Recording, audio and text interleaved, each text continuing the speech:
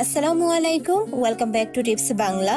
আজকে আবার হাজির হয়েছে নতুন একটি ভিডিও নিয়ে। আজকের ভিডিও গর্ভাবস্থায় ঘুম, কিভাবে শোয়া বেশি নিরাপদ এবং আরামদায়ক ঘুমের জন্য আমার করণীয় বা কি।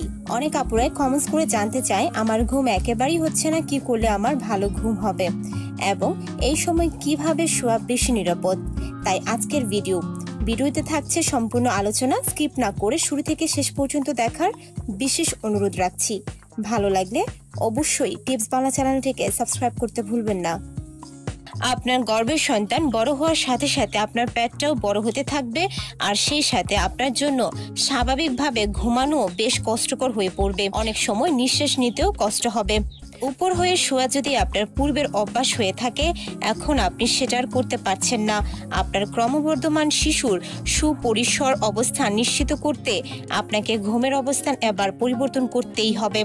গর্ভাবস্থায় শোয়ার ব্যাপারে কোনো সমস্যা হয়ে থাকলে অবশ্যই ডাক্তারের পরামর্শ নেওয়া উচিত। তবে কিছু সাধারণ বিষয় লক্ষ্য রাখলে গর্ভাবস্থায় আরামদায়ক ঘুম আপনি পেতেই পারেন। গর্ভাবস্থায় প্রথম যে ব্যাপারটা লক্ষণীয় তা হচ্ছে চিত বা উপর হয়ে শুবেন না, বা যেভাবে শোয়া গর্ভাবস্থায় অনিরাপদ। গর্ভাবস্থায় পঞ্চম মাসের পর থেকে আপনি চিত হয়ে শুতে খুব একটা আরাম অনুভব করবেন না। আপনি হয়তো খেয়াল করে থাকবেন এভাবে শোয়াতে আপনার শ্বাস নিতে কষ্ট হচ্ছে, কেননা আপনি যখন উপর হয়ে শুবেন পাকস্থলী তখন আপনার প্রসারিত জরায়ুর উপর চাপ সৃষ্টি করবে। এখন জানবো গর্ভাবস্থায় কিভাবে শোয়া বেশি নিরাপদ। এই সময় পাশ ফিরে শুয়ে আপনার বাচ্চার জন্য নিরাপদ হবে, আর এভাবে শুয়ে আপনিও তুলনামূলক আরাম অনুভব করবেন। বিশেষজ্ঞদের মতে বাম পাশ ফিরে শোয়াই সব থেকে বেশি নিরাপদ। এতে রক্ত সঞ্চালন সহজতর হয়। গর্ভের শিশুর পুষ্টি যোগাতে আপনার হাড় থেকে গর্ভফলে রক্ত সরবরাহের জন্য সহজ পথ তৈরি হয়। এভাবে শোয়াতে আপনার লিভার আপনার অতিরিক্ত ওজন বিশিষ্ট শরীরের চাপ থেকে সুরক্ষিত থাকবে। ডান অথবা বাম যে কোনো পাশ ফিরে আপনি শুতে পারবেন, তবে বাম পাশ ফিরে শোয়াটাই বেশি নিরাপদ। এখন আমরা জানবো আরামদায়ক এবং নিরাপদ ঘুমের জন্য পরীক্ষিত কিছু পরামর্শ। পেট ও পিঠকে একটু বেশি সাপোর্ট দিতে দুই হাঁটুর মাঝে একটি বালিশ ব্যবহার করুন। শ্বাসকষ্ট থেকে রেহাই পেতে আপনার বুকের পাশে একটি বালিশ আলতোভাবে ধরে রাখতে পারেন।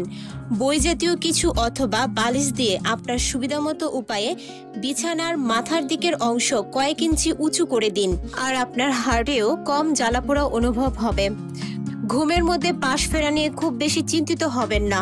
ঘুমন্ত অবস্থায় আপনার বডি আপনি আরামদায়ক পজিশনে থাকবে, নতুবা আপনাকে জাগিয়ে দিবে।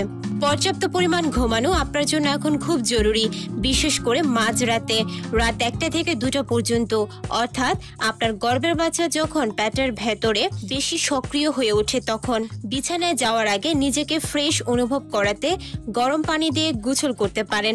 আপনার সঙ্গীকে আরামদায়ক মাসাজ বা মাথায় হাত বুলিয়ে দিতে বলুন। ঘুমানোর জন্য ঘরের পরিবেশ আরামদায়ক রাখুন।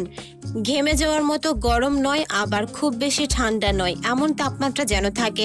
কিছু মনোরম সুর বা প্রাকৃতিক শব্দ বা ধর্মীয় আলোচনা বাজিয়ে রাখুন, যা আপনাকে ঘুম পাড়াবে।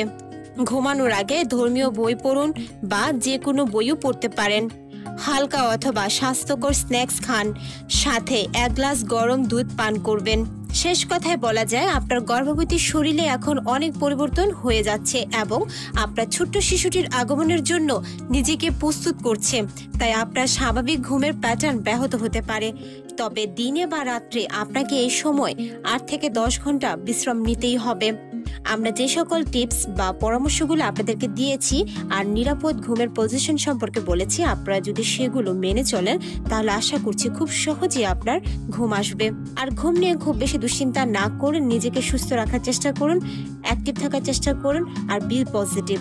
ভিডিওটা যদি ভালো লাগে অবশ্যই টিপস বাংলা চ্যানেলটিকে সাবস্ক্রাইব করতে ভুলবেন না। আমাদেরকে সাপোর্ট করার জন্য লাইক, কমেন্টস এবং শেয়ার করবেন। আল্লাহ হাফেজ।